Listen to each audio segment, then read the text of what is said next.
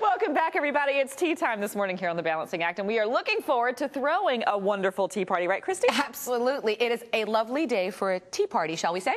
Now, before our party starts, let's sit and have a cup of tea as we watch a short story about this wonderful beverage. That's right. And when we return, we're going to transform this into a fabulous tea party and meet with a very special guest. But first, let's take a look back.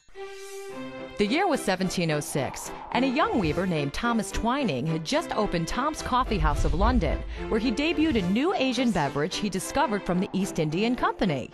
Decades of success continued, and Thomas's son Daniel expanded the tea company to the new land of America, even landing the governor of Boston as a customer.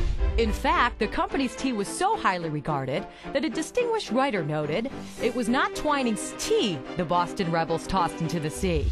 Fast forward to 1837, and generations of Twinings later, Twinings tea is on the shopping list of Queen Victoria, earning Twinings their first royal warrant, the highest honor bestowed upon a tea company.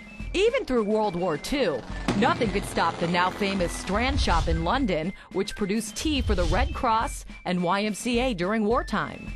300 years after its founding, Stephen Twining, the 10th generation of Twinings, continues the family tradition as a roaming ambassador for this wonderful beverage. Now, that was really great. I feel like I know a lot about tea now. Are you kidding? I'm an expert. I'm ready to go. Now, joining our little tea party to teach us the finer points of enjoying tea, please welcome none other than the tea ambassador himself, Mr. Stephen H.B. Twining. Welcome to our show. Well, thank you, ladies. Lovely to be with you. Now, this is delightful. We're having our own tea party here. And I got to tell you, I made this tea this morning, and I don't think I did it right. I kind of just grabbed the water, put it in the microwave, stuck the tea bag in, and... Hey, listen, good start with the fresh cold water. Sticking a tea bag in a cup or a mug, no problem with that at all. However... We're going, well, microwaves, I'd rather have an electric kettle or a stove kettle, because you've got more control. Because it's just at the moment the water hits the boil that you need to add it on to the black teas or the herbal infusions. But for green teas or white teas, you want to let it cool down 10 or 15 degrees, because white tea or green tea may go bitter if you add water on at boiling point. Oh. Yeah, which is a very handy tip. And then the best tip is, and this is where most people go wrong, be patient. It takes 3 minutes to get the full flavour out of the tea. That's really simple. I could do that. Now, you just mentioned, you said the white teas, the black teas, herbal teas. There are so many varieties. That's what I love about tea. Tea is like wine, very great. I mean, chai, yes, inspired by the Indian tradition of drinking tea. So you've got the lovely spicy flavours in there, Lady Grey and orange and lemon peel, more delicate than Earl Grey. And... Oh, yes, a decaf English breakfast. So obviously you can have that as the full-on English breakfast, which I love first thing in the morning.